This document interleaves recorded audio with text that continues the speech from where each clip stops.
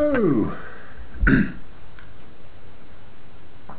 I happened by a movie theater today, so I decided to go in. It was 2:20, and that was the earliest show. I don't know whether the business is slacking off or what. The movie was Cabin in the Woods, which one critic describes as a takeoff on horror movies.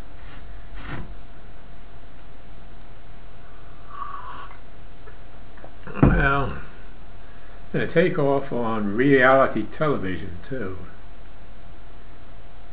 A long time ago, the TV was the #1 medium. It was all encompassing. It had the whole audience. There were 3 networks. Then cable and satellite came along, and that sent them all into bankruptcy. They come back. They had to have cheaper shows because they didn't have enough money. That's when Mike Wallace became a big deal. They never said anything in the recent eulogizing, but he used to lie to people to get them to come on the air. Then he'd hit them with the scandal stuff. He was pretty much a creep. Well, anyway, they have the reality shows too, which are cheap. And I haven't seen any of them, but I bet there's no reality to them. There's just a bunch of tricks played on people. Now, the movie Cabin in the Woods is a reality show. If you got $1 billion to spend on the setups and machinery and effects and things, and you have a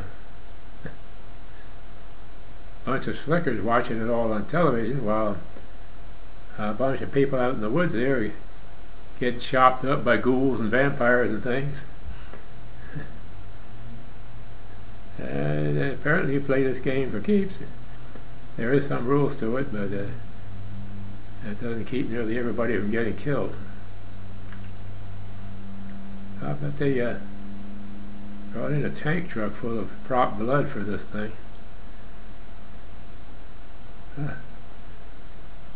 It was an engrossing movie, and while there no big names in it, they did have people with some impressiveness in it. And, so, if you don't mind seeing a movie that looks like an explosion in the blood bank, this is it.